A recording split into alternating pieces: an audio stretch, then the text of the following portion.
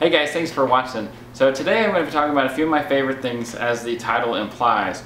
And I am very excited to make a video like this because I haven't really seen any other videos like this on YouTube, where I am just talking about all the different categories that I am interested in. So that's both everyday carry as well as outdoor types of scenarios. My dog is lapping up water. I don't know if you can hear that. But these are items that I can either carry with me or wear as I go into everyday types of scenarios or outdoor environments. So hunting, camping, survival, bushcrafting, all those kind of things that I really enjoy. These products are really good at. So let's go ahead and start off with the knife category, and we'll end on the firearm category. The first item that I would like to show y'all is the Benchmade Jungle Clip Point. So there's two variants of this. One of them is the clip point, like this one is, obviously, and the other one is something known as a bolo, which has more of a machete, kukri type of recurve in it to help with processing wood, cutting branches down, that kind of thing. I like this one better, and I'll tell you why. First off, I like the traditional design of this. It has the same handle, no matter which one you go with, but I like the orange, and I like the sandprene rubberized grip. I like the finger guard, which helps, if in case you do any sort of piercing or bearing down, it protects your finger from running up on the blade. And I like the lanyard hole, which allows you to use the paracord, such as I have. This is the 550 fire cord, which has an integrated fire tinder inside with the other cords, and it allows you to use it as a fulcrum, if I remember that term correctly from science class, which adds more momentum and more chopping power to the blade. The other thing that I like about this variant versus the probably more popular bolo version is the sheath. It's very simplistic. It's very straightforward. It has no fastener like the other variant does, and like just a lot of knives in general do. You can check out my other top 10 survival knife video in the description box down below. This one, it has no fasteners, which I just really like. The genius of this sheath design is that it is simplistic.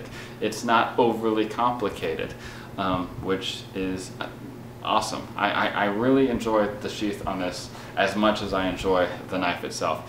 Yeah, this makes better camp knife than it does a survival knife, but you could certainly use this knife in a survival situation if you needed to. Speaking of emergency or survival situations, this next knife is from Spyderco. Also, as you can see, I have an orange variant, although it does come in other colors. I like the orange because you can just see it easier in the woods. It has a hood and a spidey hole to make it easy to open. If you're in a situation that's high stress, the first thing that goes is dexterity. So a lot of people don't realize that, but it's good to have a way of opening a knife, obviously. And it has a non-penetrating, non-piercing tip so that you can cut a seatbelt off of you without, cutting yourself, which is always nice, I'm sure. It also has a integrated whistle into the handle, and it's quite loud. In fact, it upset some of the dogs nearby. It has a retractable glass breaker, and yeah, I just love this thing. It is a little bit thicker, so you're going to realize that it's in your pocket, and if you get the orange version, it's going to stand out a little bit. But I love this knife. These items are not necessarily items that I carry with me the most, although some of them certainly are items that I've been carrying a lot lately. These are items that I like to rotate or just put a smile on my face when I carry it. So these next knives are new, also 2015, but both of the previous knives are 2015 new products that came out at SHOT Show. and you can see those videos for my SHOT Show videos that I made in the description box as well. These are from Mora. Mora knives, they are budget-friendly products. This knife is only around $9, and this other knife, that's the more 511. This is the more robust, which is around, I guess, $15. I'll leave links in the description box with the price point next to them, like I do in all my videos. Yeah, these, you can clip them to your belt, you can clip them to your pocket, and you have a primary and a backup knife. Now, usually Mora knives I just use as a backup blade. You know, I'll have a knife like this on me and then this just in my pocket, clipped to my pocket. But if you are in an environment where, well, first off, maybe you just don't have the funds that you can dedicate to purchasing blades or outdoor knives, so there's that. But also, if you're just in an environment that maybe you're just in a hiking trail and it's maybe a widely visited or toured hiking trail, and there's not a lot of hardcore woodsmen there, if you know what I mean. It's non-threatening is what I'm getting at. Now, with all of these products that I'm showing you, be sure to obey your local knife laws and gun laws as well, the gun I'm going to show you. This next product is by Victorinox, and Victorinox is famous for making Swiss Army knives, and that quality transfers over to their multi-tool line as well. And this is a Swiss Spirit, and this Spirit is not only very capable. You can access all of the tools while it's closed, but while it's open, it's a super smooth operation, and it has an awl in it as well, which anyone who's Boy Scout or outdoorsman knows an awl is very useful. The next item is going to be the flashlight category, and there's going to be 3 flashlights, different sizes. This one is the Olight S10R baton. The reason I like the baton is that it has a lot of different modes in it. It's a small rechargeable flashlight, and it has mode memory in it as well. So let me bring up to I turned it off on accident. I'll talk about that feature in a second. But let me bring it up to a higher setting. If you, while it's off, press and hold it down, it will go into the low moonlight setting like you saw a second ago. And if you, while it's off, press and hold it down, it will go moonlight setting, and then it will go into basically a safety mode where if you want to put this flashlight into a backpack or something like that, this will keep it from accidentally being activated, or if it's in your pocket as well. So pressing and hold it down will turn it back on.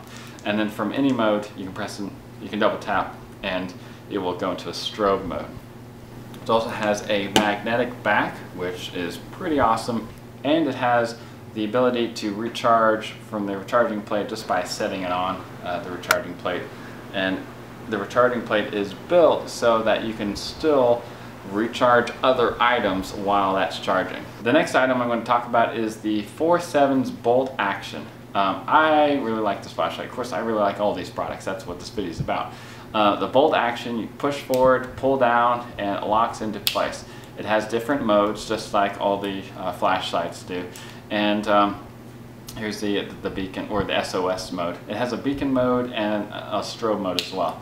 But this flashlight, one of the reasons it's so good is because, just like I was mentioning with the Spyderco Assist, dexterity is the first thing that goes. So instead of trying to find a button or where's that button, you know, in a stressful situation, you can just sweep your thumb forward and it will go into whatever the mode is that that's currently set at.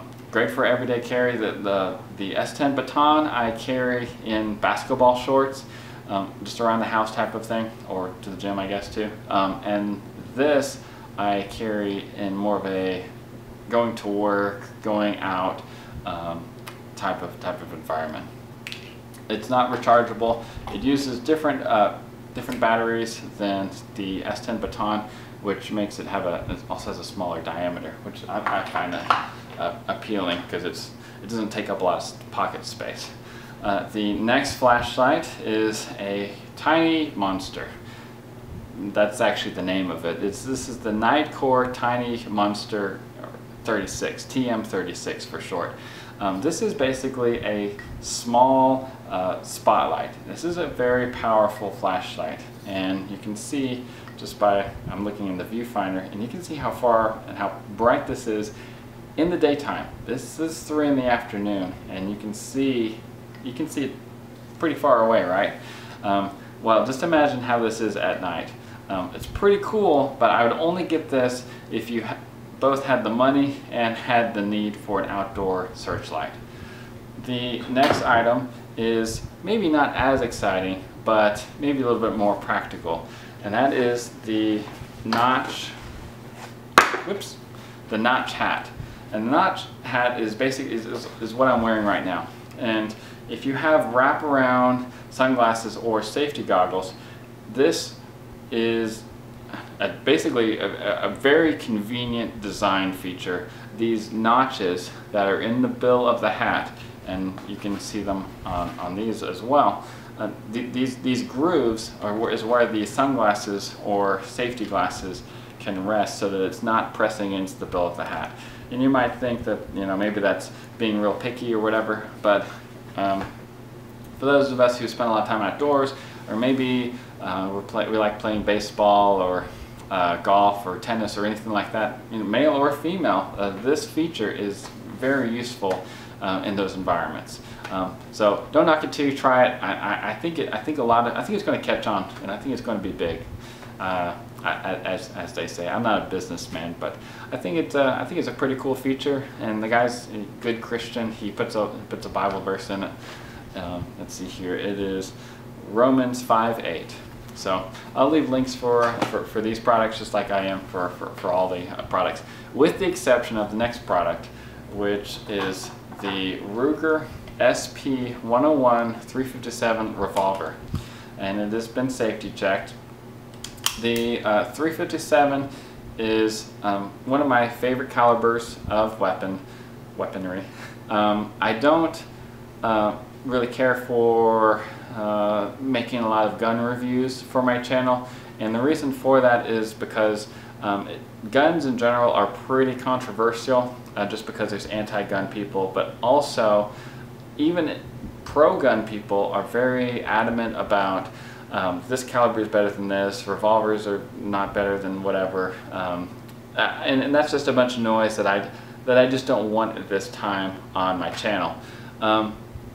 But anyways, I really like carrying this. I have a great holster. I'll leave a link for the holster as well in the description box.